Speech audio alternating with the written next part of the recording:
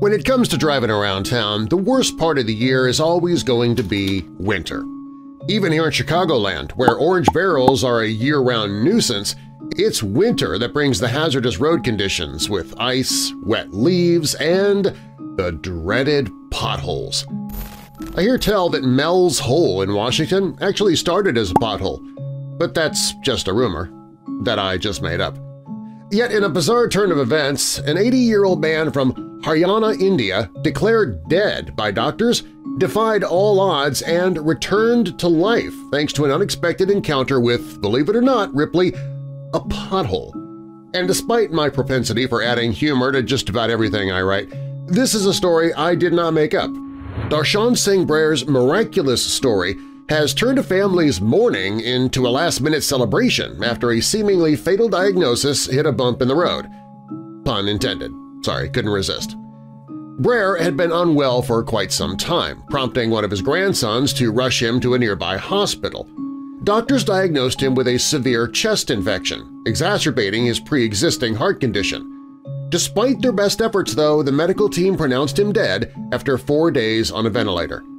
The family received the heartbreaking news of Brer's demise on Thursday, January 11, 2024. Plans for his last rites were set in motion, with relatives and locals gathering to mourn his passing. A tent had been erected for the memorial service, and arrangements for food and cremation wood were made. But what should have been the end of this man's story was just the beginning of its next unbelievable chapter. While en route to Naising near Dant, a village in Haryana's Pothole district, the ambulance hit a deep pothole.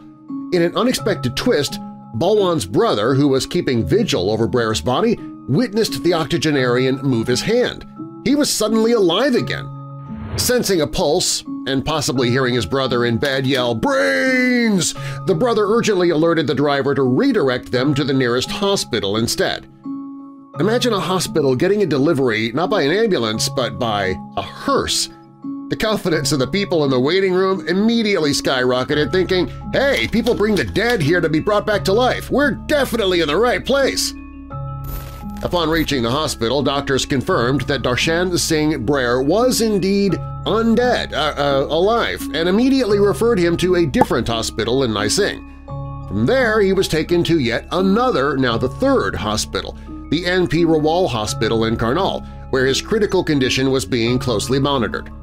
Though still precarious, Brer was now breathing on his own, defying the earlier declaration of his death and thankfully not craving human flesh as would be expected from a zombie. It's a good thing they didn't encounter any other potholes during the constant relocation of this poor guy from hospital to hospital to hospital. They might have killed him all over again. Assuming you can kill an undead thing, I honestly don't know if it's possible outside of film and TV scripts. Balwan, expressing gratitude for the unexpected turn of events, said, "It's a miracle! Now we're hoping that my grandfather recovers soon. Everyone who had gathered to mourn his death congratulated us, and we requested them to have the food we had arranged. It is God's grace that he is now breathing, and we are hoping he will get better." So the food, intended for a memorial service, ended up catering a celebratory party of life.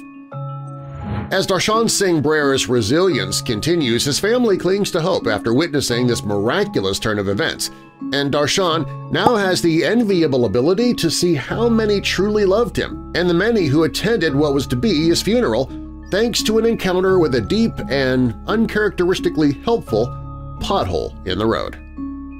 I can hear Clarence from It's a Wonderful Life now.